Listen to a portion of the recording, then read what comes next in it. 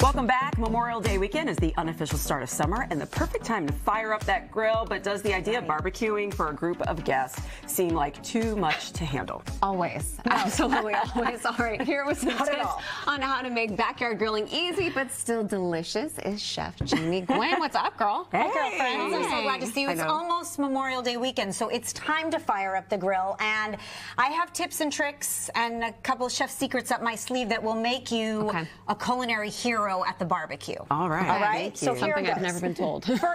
First and foremost, mayo is magic, and we're going to talk all about it because it's a one-ingredient wonder that will save any grilled item, almost every protein and even dessert. But first, a couple grilling tips, right?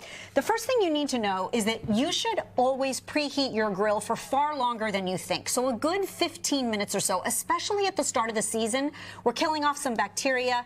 It's a great way to clean the grill if you haven't done any maintenance as well. Fire it up 15 minutes or so, get it really hot. That's the best way to clean it. And then, of course, go ahead and grill. Now, you can oil down the grates to maintain stick resistance.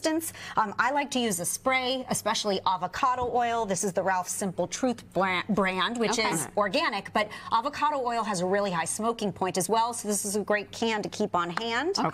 If you want to invest, and it's a minimal investment, in a grilling gun, this is an infrared gun that will tell you the temperature of your tomahawk at any moment. That you put in front of me, right? Jamie, and I can't do anything with it right now. You could just pick it up and gnaw on it, Danny. I kind of love that idea. I'd like to see that. I love a grilling basket, ladies, especially for things that fall through. Maybe you're doing shishito peppers or green beans or otherwise. This is a great way to maintain everything on the grill and compartmentalize as well.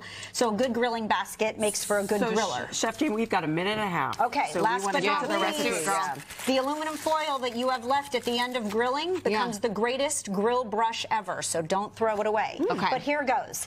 Mayonnaise is magic. It's an emulsion. Spread it on thick on your steaks, on your salmon, on your corn. All these recipes posted on your website.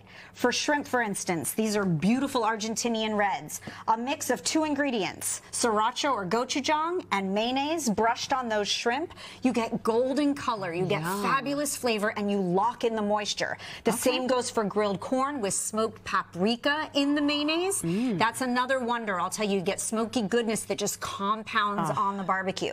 Garlic bread has never been better until you've mixed mayonnaise and Parmesan cheese under the broiler or on the grill, or if you had overhead heat. A tomahawk too.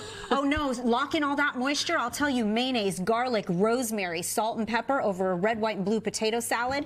And last but not least, your cobbler, your crisp just got creative because that topping, Amber, you got to dig into that. I know. It's blackberry, blueberry, raspberry. Thank you so much, Chef Jamie. Thank you, guys. And thank you all for joining us. We'll see you tomorrow.